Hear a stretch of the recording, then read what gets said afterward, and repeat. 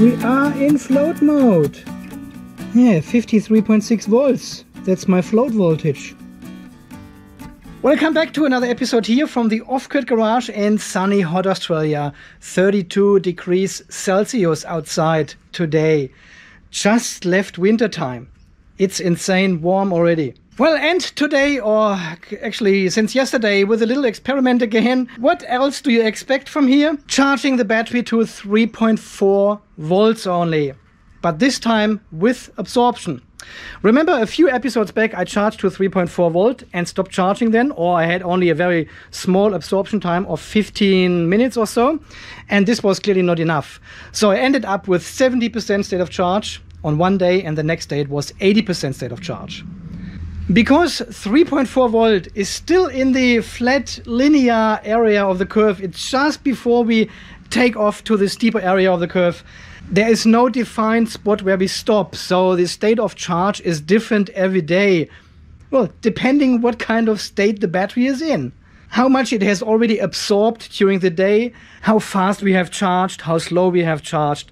All these in combination make up the state of charge if you charge to 3.4 volts. So many people have commented and said, you need to absorb. Yes, I knew that before. I just wanted to confirm what we have learned before from a single cell test here with the tester. And well, it is now confirmed. The battery doesn't charge consistently to 3.4 volts. So now this time I played around with the absorption time and also the tail current. If you don't know what a tail current is, this is something you can set up in some of your solar charge controllers.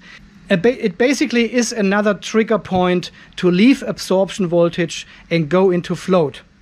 So you can either say I'm absorbing for 2 hours, or if the current goes under 5 amps, I call it as well. So either of these trigger points can be true, and the solar charge controller will leave the absorption state and lower the voltage to the float voltage you have set.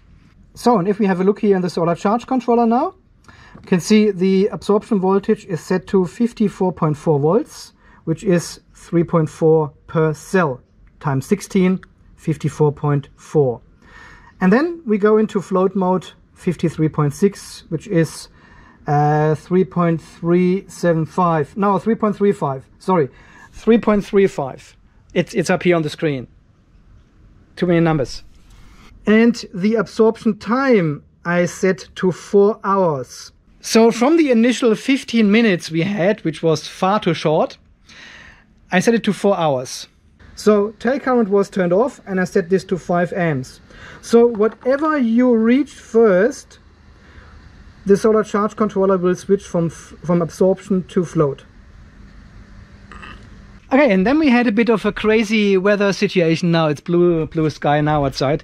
Bit of crazy situation. We had lots of thick clouds moving across the sky, and the sun came and went. And we had a lot of these cloud corner edge cases, you know, when the sun is behind the cloud and then all of a sudden, bang, it comes out and the solar panels are cold. And I have seen 60 amps outside today for the first time. 60 amps. So both solar charge controllers were almost at the maximum current they can supply to the battery. I've never seen this before. It is early springtime down here, so I got a rough idea what to expect in summertime then here. Yeah, I just checked again. I've taken this photo at 11:50, 10 to 12, and we can already see we have just reached absorption voltage of 54.4 volts. And we had the discussion before, and people said, well, if it hits the absorption voltage only for a short moment and then it falls below the absorption voltage again, it will not trigger the absorption time. Well, this is not true for Victron gear apparently, because as you can see, I have just hit the 54.4 volts at 68% state of charge. Yeah, one of these corner cloud cases, 2.3 kilowatt into the battery, and it switched to absorption. And it did not leave the absorption phase at all since 4 o'clock, since I came home. And now it's in float. It stayed, I checked all the time at work on the mobile phone. I know I shouldn't say. I checked multiple times at work on the mobile phone, and it was always in absorption. Even the voltage was lower, under 53. During midday, actually, it was pretty cloudy. And well, there was almost no sun at all for half an hour or so. And yeah, and sometimes the clouds were so thick. You can see it from this screenshot here. I charged only with 500 watts in the middle of the day. And have a look at this clip I recorded here. You can see we are now charging with 1100 watts. This is just a West Roof solar charge controller I'm monitoring here. And you can see the power, 1.5 kilowatts. Yeah, we are charging, and then it goes down, 800. Cloud comes, 700. And all of a sudden, bang, it jumps to 1200, 1500, 1600 watts again. And then it goes down again. And we had this all morning long. And with one of these cases, you can see the voltage here as well, 54.3 at this point of time. Just watch the voltage. When we go down. 700 watts, 900. Look at the voltage. Have you seen that? How it jumps? 54.1.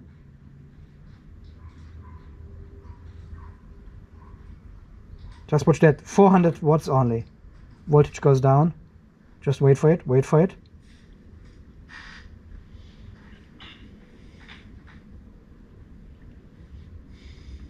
$500, $600. Sun comes back. 7. 900. 1100. Look at the voltage. Look at the battery voltage. 54.4. There it is. There it is. For example, triggered 54.5. This would trigger the absorption time already. And we had this all day long, all morning long for hours and hours. Sun is coming, sun is going. 1700 watts. Look at this. And then 1100. Bang. Goes away. 700. 900. And this is exactly what I said in my other video when I said, well, 3.4 volt is not enough. When you have these cloud corner situations, the voltage in your battery peaks because there's so much power coming in all of a sudden, and you hit the 54.4 volts, and then it starts the timer for the absorption time. And in the video before, we had absorption time of 15 minutes, and then it reduced the voltage to 53.6 only, and that's why the battery ended up with only 70 or 80% state of charge. Well, that's why I set it to 4 hours today. I said, well, if this hits early, which it did, we have enough time to still charge the battery. Well, we did. It's on 93%, but I think, well, it's running for an hour almost now on float with a lower voltage. If we wouldn't have this situation, and I would have probably put in 6 hours or 7 hours of absorption time, the battery may be a little bit fuller now. And if we have another look at the video here I took from the mobile phone, look at the current here going into the battery when I go forward and backwards here. Here, look at this, 7.8 amps we have only in the battery. So if I program a tail current of 10 amps, for example, and we are going down to 7.8, the solar charge controller thinks, well, the battery is full, it doesn't take any current anymore, right? So it turns off into float, which is totally wrong because the battery is not nearly full at all. But these are the two trigger points you can set in your solar charge controller: absorption time and tail current. And unfortunately, even the Victron Smart Shunt and the Victron Solar Charge Controllers, they form a Bluetooth network, so they talk to each other. So the charge controllers know exactly what voltage we have in the battery, and it compensates for all the cables and everything. But the Smart Shunt does not submit the state of charge to the Solar Charge Controllers, unfortunately. And I don't know why they are not doing this. It would be easy. Yeah, I just think these two trigger points are not enough to make a precise call to stop absorbing and go into float mode. It is not enough. Well, so guys, the exercise was, or the exercise still is, to keep the voltage as low as possible but still fully charge the battery. And this is what happens at 3.4 volts with 4 hours of absorption time and a set tail current. The clouds are fooling your settings. The clouds are telling the solar charge controllers, well, the battery is full, we have reached the voltage, or we are just cutting under the threshold of your tail current, and we can go into float because the battery is full. So I'll try again tomorrow and just increase the absorption time a little bit more. But then again, how much absorption time do you give it, you know? because this situation could happen early in the morning at 7:30 and you trigger the absorption time. So you would end up with setting a 10-hour absorption time or something ridiculous long over the whole day, because you never know when this trigger happens. Look, I don't really know if this is the way to go, but I think if you charge to a 3.45 volts, just 50 millivolt higher, you will have a defined point to stop charging then. Because 3.45 is just when the curve takes off before we go into this deep area, but it's a defined point. You remember maybe the video when I showed this graph when I charged with different currents to the same voltage. And at 3.45 volts, we could see a consistent charging stop, almost consistent, regardless how much amps we put into the battery during the test. If we charge slow or fast, they all stopped almost at the same state of charge, which was not the case at 3.4 volts. If I don't forget, I linked this video down in the description again. And there's also the graph with the data of all our tests linked down below. Okay guys, I think I change the absorption time now from 4 hours to 6 hours for tomorrow and see how we go. I almost expect the weather will be totally different tomorrow and it will just work. But who knows, maybe I'm wrong. I will be at work again, so if I see something interesting, I hit the record button on the mobile phone. At least I capture the interesting moments then. Okay guys, as always, thank you so much for watching. Thanks for all your support here on the channel, all your donations. And until the next video guys, stay charged and stay safe. And thank you for watching again. See you then, bye bye. Well guys, before you go, if you want to charge to 90 or 93 or 95% only, not to 100%, this is probably the way to go. Charge to 3.4 volts and then play with the absorption time. Have a look at your smart shunt, have a look at your BMS, which has a built-in smart shunt, and you can read the state of charge. You know exactly how much ampere hours are missing until full, or it tells you the state of charge in a percentage value there. And you can set the absorption time then precisely, and it should kind of work. You still have a variation in this setup, because if you have clouds, you've got a different behavior of your system than if you have full sunshine. It all depends. But this would be a possibility. If you say, I want to charge to 90% only because this is the recommendation of the manufacturer of these batteries. They always recommend to charge from 10 to 90%. Use the battery with the 80% depth of discharge only. Well, the absorption time and the tail current may be your friend to get this done. But it is a lot of fine-tuning. And I think you have to change the settings depending on your season, weather conditions, and other factors maybe as well.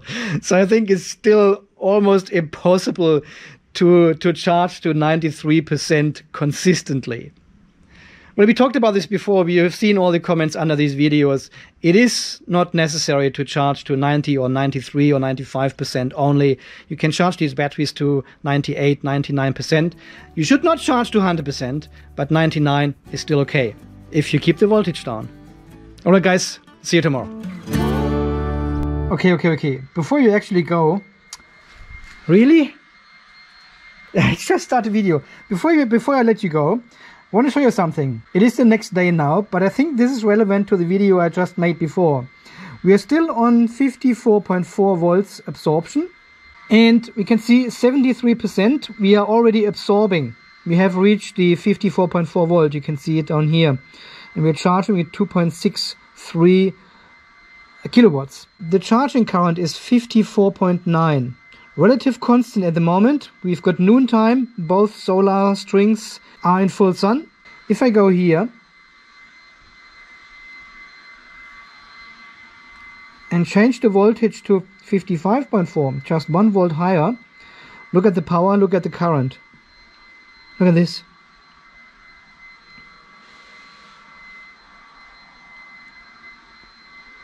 So I would actually get more power out of my solar panels and would put more current into the battery if I raise the voltage slightly. This is not a surprise, of course, but I just want to explain what happens here. We were at 54.4 volts before, which is constant voltage. So the charge controllers keep the battery at this voltage, regardless what the solar panels can get. And the current is already starting to taper off. This is the absorption phase. We keep the voltage constant and the current goes down.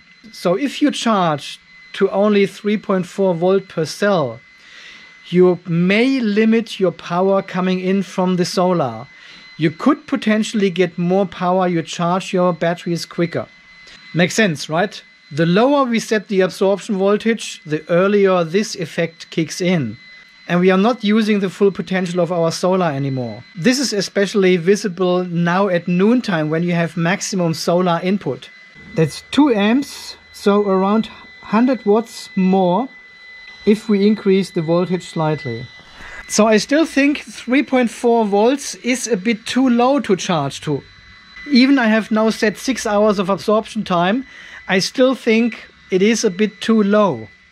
We are at 74% state of charge now, and we can see again it is inconsistent. Yeah, we had 70 before, we had 80% before, and now we've got 74. So it is inconsistent depending on how much the batteries have already saturated during the day until you hit the absorption voltage. And I'm on absorption voltage for the last 2 hours or so now. And exactly this shows again what we have seen in the graph I made before when we tested different charging voltages with different currents. 3.4 is not consistent. So I think 3.45 volts with a very small or even no absorption time would be the ideal position, the ideal spot. But this is just me again mucking around with the settings here and see what's happening to understand what is going on with the battery, the solar charge controllers, the solar panels, the weather, the moon phase. And all these information are interesting and potentially important. All right, guys, see you in the next one. Bye.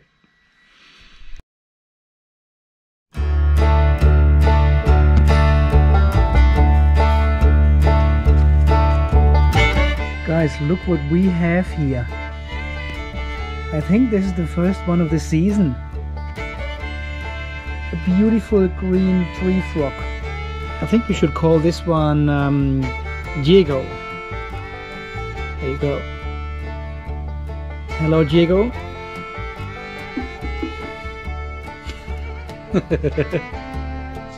Oh, is he trying to get into the can here? Let's see.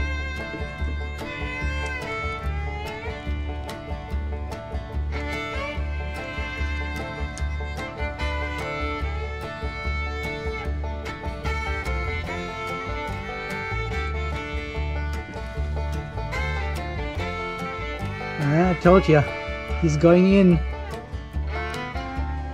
He's trying to hide. Oh. Yeah, he fits easily. Hey, Diego.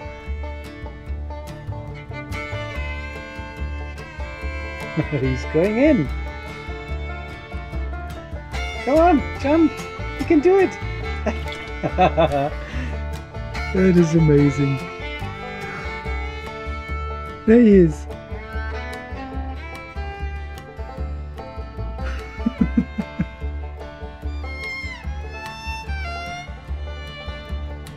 Now you got your own pond here.